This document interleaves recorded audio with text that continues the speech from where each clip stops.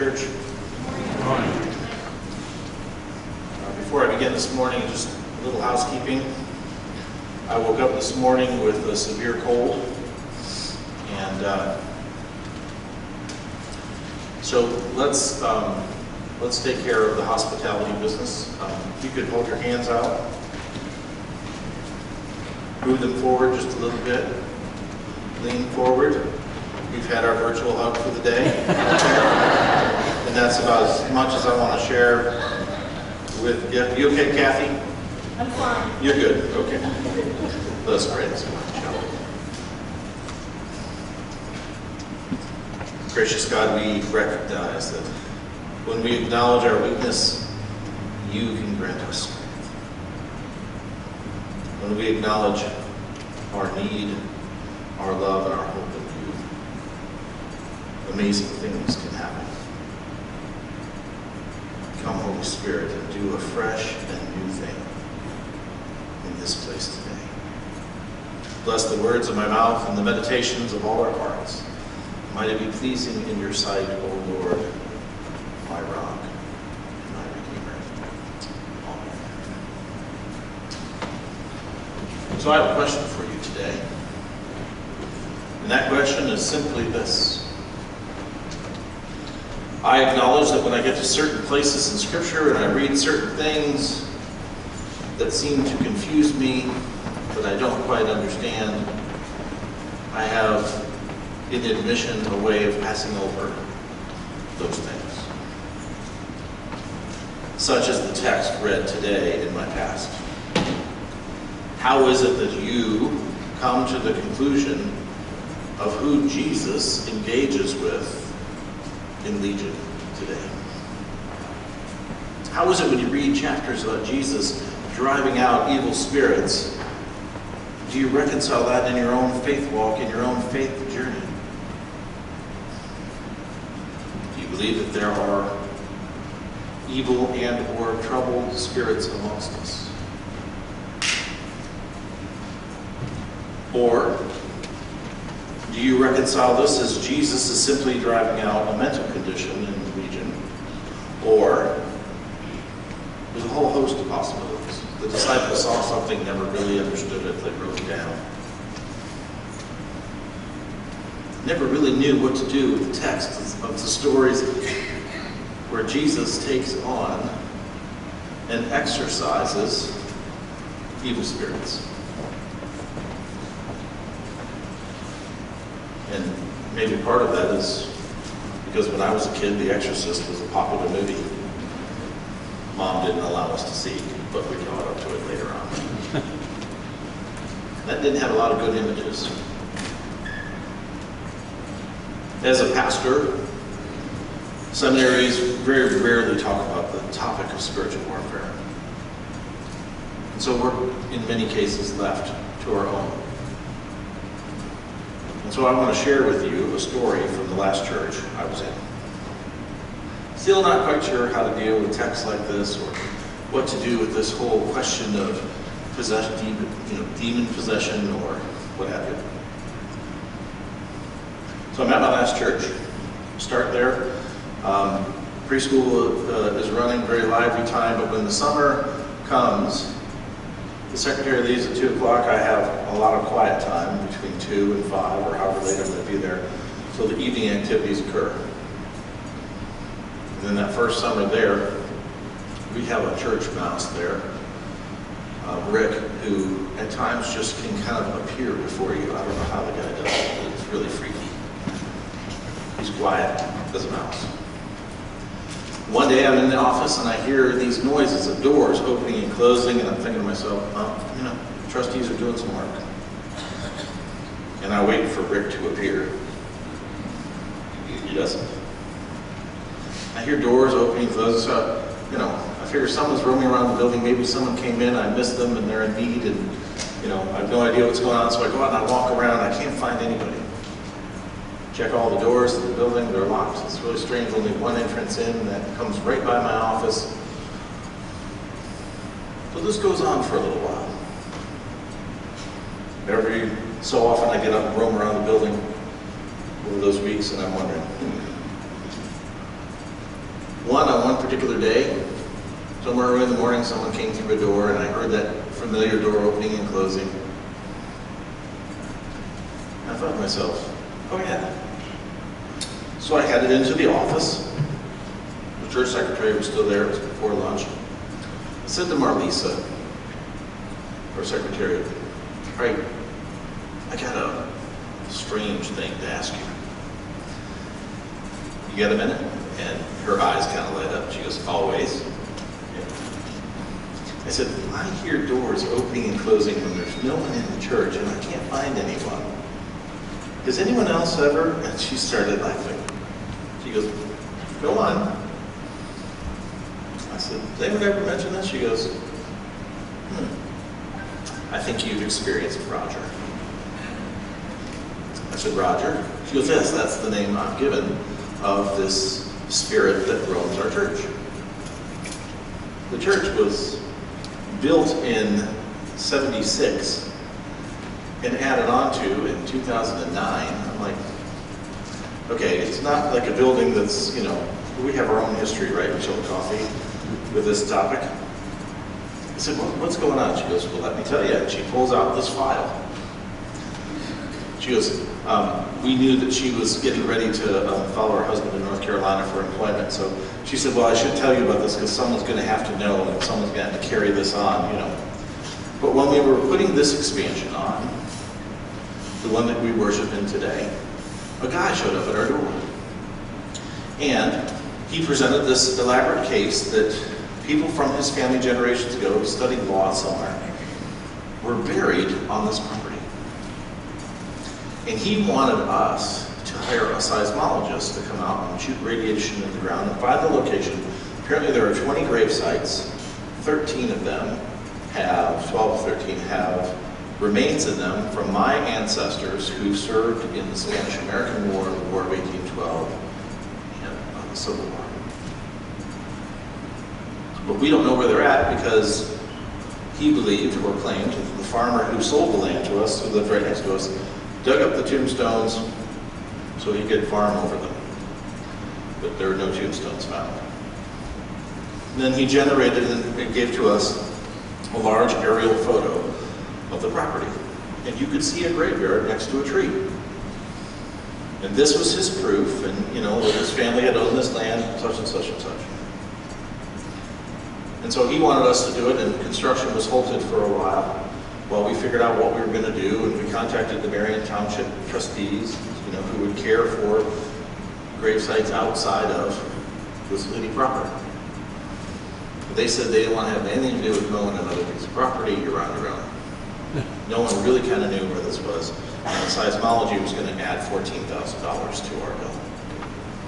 So the trustees said, here, based on where this is located, this is where we think this is. The parking lot won't go that far. They adjusted some slightly of the building.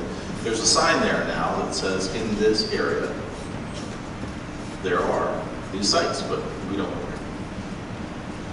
And the agreement was, if ever we wanted to expand further in that direction, that we would pay for the seismology. Is this good enough? Seemed to appease young man. He really wanted it done and a fence put around it and protected, and I get that, but it just wasn't in the budget.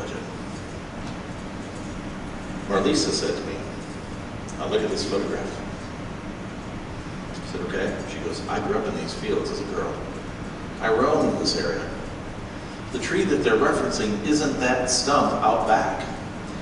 It's actually over here where the mailbox is. There was a tree whose stump has long gone. I believe we've already paved over these graves. And I think a seismology report might show that we've disrupted, and so Roger is ticked. She goes, I've actually seen him. He's actually appeared one day, and it's only happened once when I was in the church. I was walking by the kitchen, and I heard a noise, and I turned and looked to my left, and he walked right through the wall. The man was, I don't know, 5 foot tall, in an old military uniform, and he just stood there, looked at me, blinked. And I blinked. And I said, hello, and he never responded. And he just kind of was curious about me. I was real curious about him. I turned around and I left. Well, I named him Roger. I said, who else knows about Roger? It's usually not a real popular thing in the church. She said, you're the fourth. Me, you. Pastor Steve, who was here before you, he experienced similar things. And I believe a painter that we had hired to paint a mural on a wall was paid on an hourly basis. And he always had more work to do, more details to put on. They were shocked when the mural over a year cost over $5,000 to paint. She said, I think he had an experience because one day he closed up his paint bucket and said, I'm done, you won't ever see me again, see you later, and he was gone. She goes. So I think Roger was a money saver.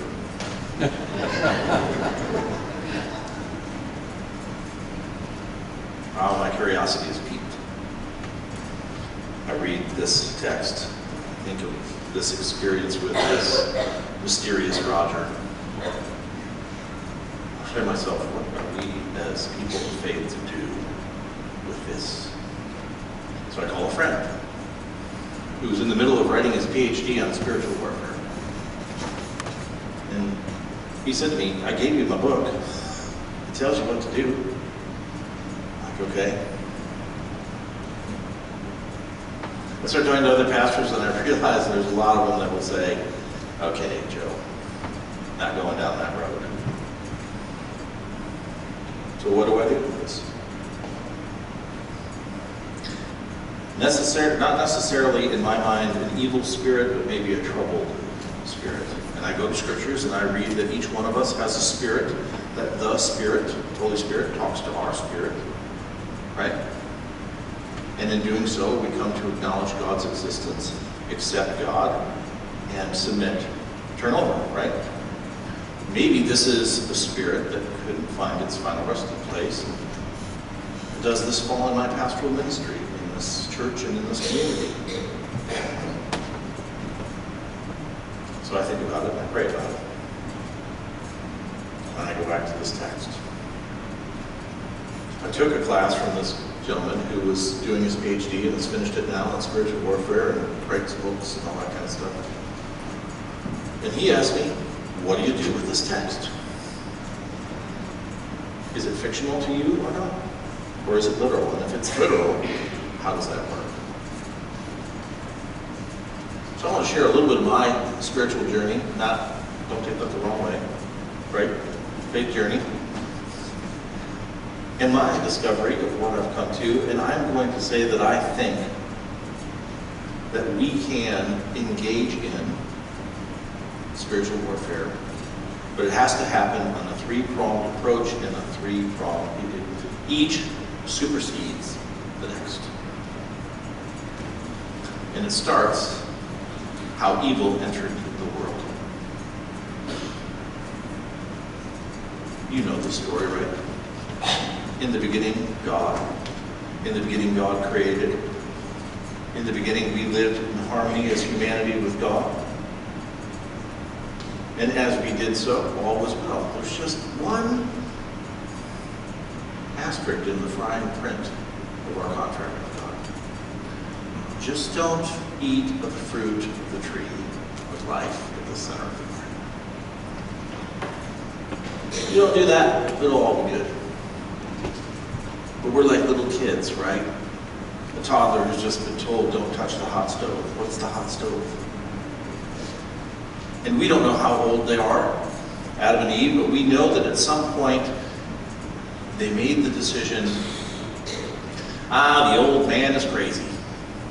I can eat whatever I want.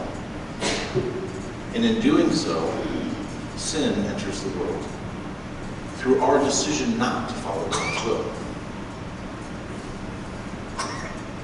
And I want you to think about that for a minute.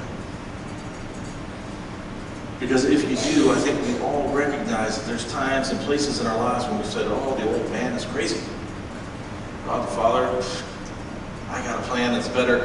And whatever way we choose not to do God's will, sin enters in. And we are just as accountable to blame for our own demise. We don't have to blame Eve or Adam or anyone else. And so the time in which I think that I am in any way equal to the divine that the created could ever be anywhere close to the Creator.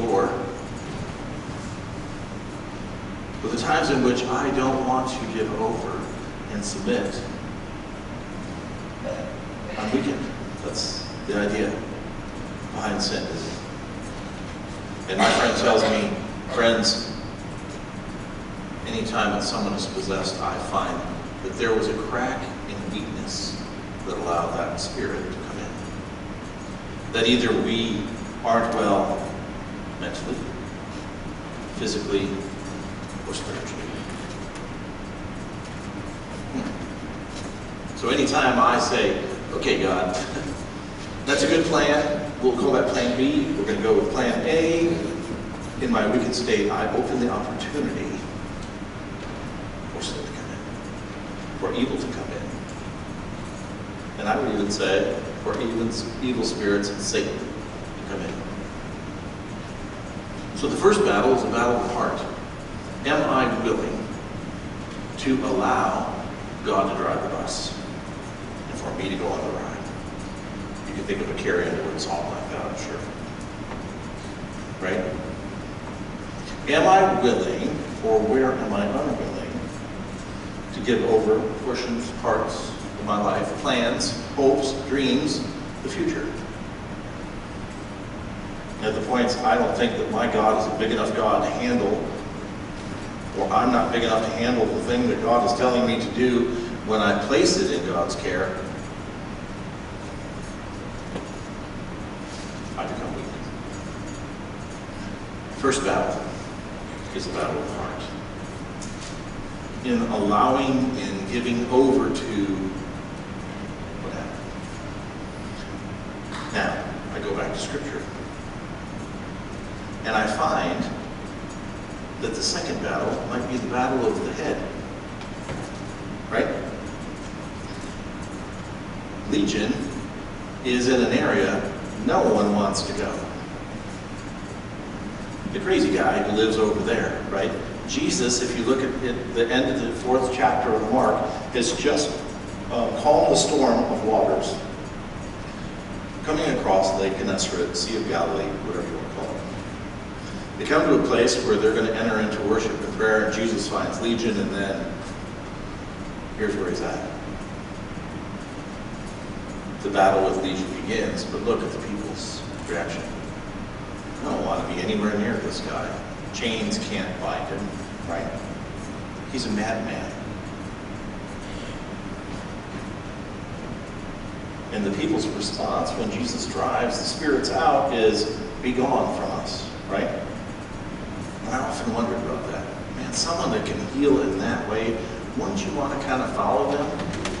Well, one does in the story, but the rest don't want to have anything to do with him, because I think that they suspect, as many scholars believe, that who can command evil spirits or demons? It's Satan. So who is it I see as this Jesus guy? Who can command even the demons and they respond? Some may come to the conclusion he might be Satan himself, but Satan isn't in the work of reconciliation and healing. How do you battle that in your head? How do you understand who this guy is and what this person of Jesus can do for us? The disciples had the same challenge of head. Jesus asked them, who do you say that I am? Peter responds, the one. Is your God big enough to overcome the battles of the head? That's the second aspect. It's your willing, the heart is willing to give over. Are you willing to reasonably let go? Or are you still holding on to your plan? You still hold on to what you think is best? Still hold on to the fact that if you finally get the American dream, right? A certain income, 2.5 kids, I don't know how the 0.5 kid worked out, but they'll figure that out. We live in, I think, a culture and a belief that when I get here, then I'll be happy. And we chase a belief in a system of what we call happiness that really doesn't ever bring anyone any happiness.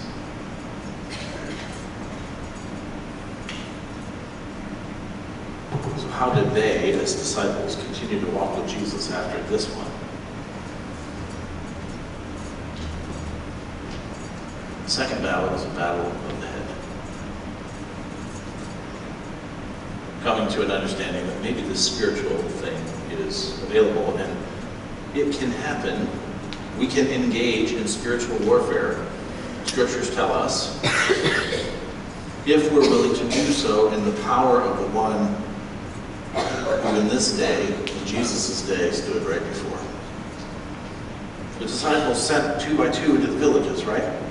And they come back, wow. If we, even we could drive out spirits and heal people in your name. And it happened. Wow. Their minds were... So back to Roger. I thought to myself, okay, what am I going to do with this? Once I came to a conclusion, all right, this might be a real thing. Can I do anything about it? So I remember the words of my friend. I gave you the book. So I'm open his devotional. I'm reading through it one day. I come to the conclusion that we need to invoke the power of God in this situation. That we as pastors, or people, we're all pastors, right? Caregivers of the world,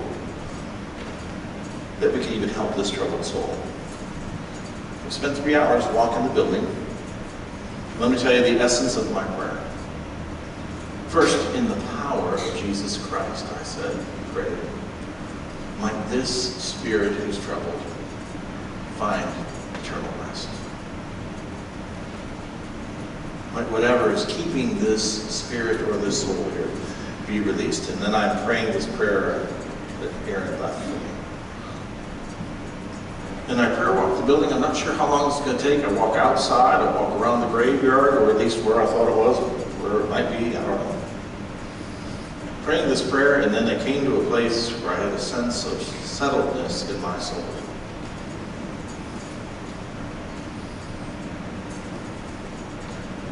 The next 2+ years that I was there, I never heard a door open again. No one ever talked about Roger. Maybe he found his peace. A lot of pastors don't want to go here. It's not a real popular topic to tell people in your congregation. We had a ghost. Church attendance. Psh. You guys, it's great. We'll listen to you on the radio. You don't have to come in there. But I've had friends who I've told this story to who call me later on, who have experiences of troubled souls in places in which they're in ministry and don't know where to go, don't know what to do. I got a book. Here's what happened to me. So now, how do I wrap my head around this? The first fallacy is believing I did it. So a real key lesson to that is in the power and in the name of Jesus Christ. Notice when the disciples, Jesus is gone, even Peter and John are standing at the temple one morning early in the book of Acts. This man comes near them, or they walk by him, and he's lame. And Peter's prayer is, in the power and in the name of Jesus Christ, you are healed.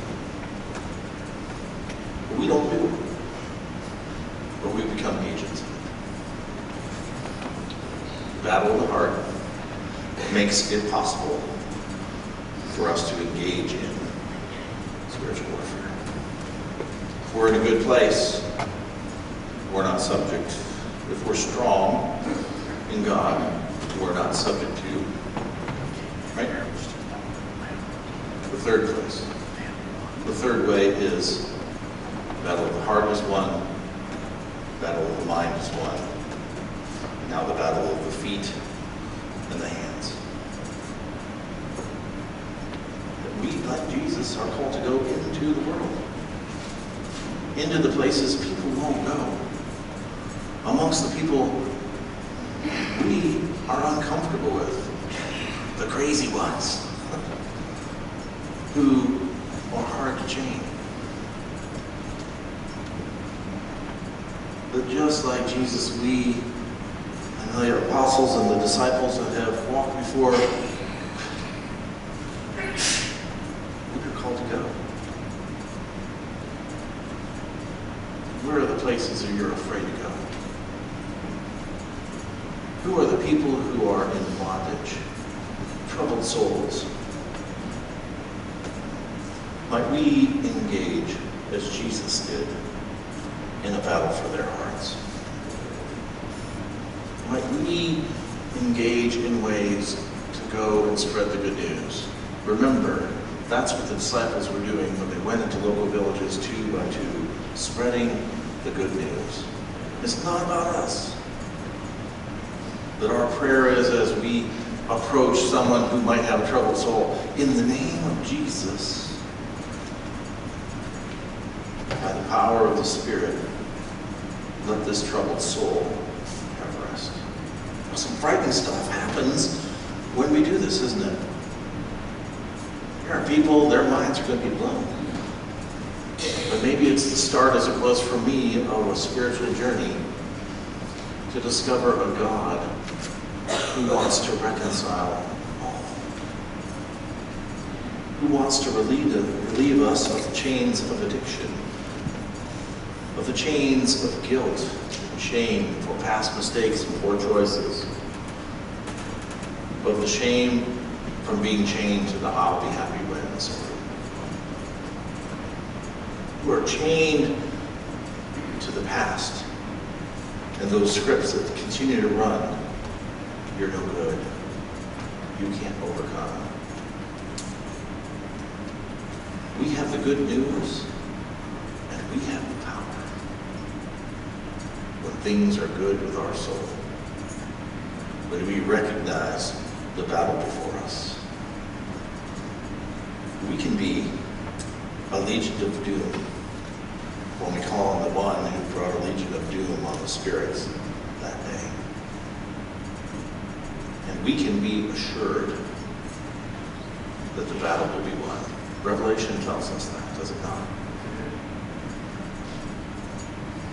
You see, if nothing else, we can use a weapon of hope.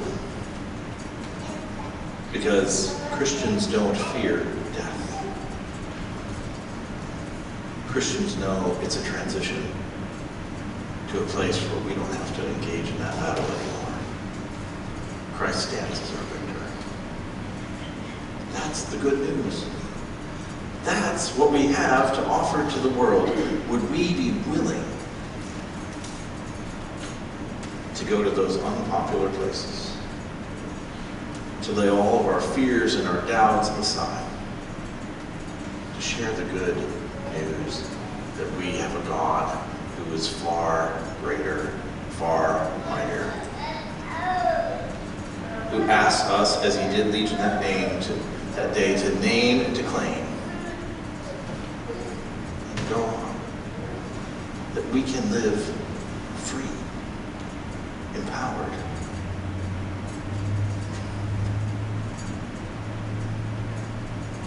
Let's not fall into the trap thinking that we're doing this. Let us remember the start of every prayer into every ministry. For the power of the name of Jesus Christ.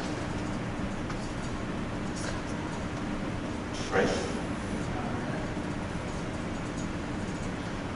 If God is with us, who can be against us? That's the good news that we bring today. That's the light that we walk in. That's the hope that we have. And our place in the kingdom and in the world. You know, on this journey, I figured out the old man isn't as crazy as I thought after all. Maybe it just me. Each week, as a reminder of God's will and wish for us, we offer the opportunity to come to the table once again. Won't you pray with me this morning as we prepare our hearts? Gracious and holy God, in the unusual ways, in the uncomfortable ways, let us lay our lives, our future, our very being at your feet today. Refresh us at the well where your body was broken and your blood was shed. Empower us to be agents of change, to release the bonded, to restore the weak. It's in the power of your name we pray that your Spirit might come. Anoint these gifts which we take, and all who receive it, that we might find healing and wholeness until we sit at your table. In Jesus' name we pray. Amen. I invite you to come forward this morning. Myself and the Stephen minister will be up front if you are in need of prayer and reconciliation.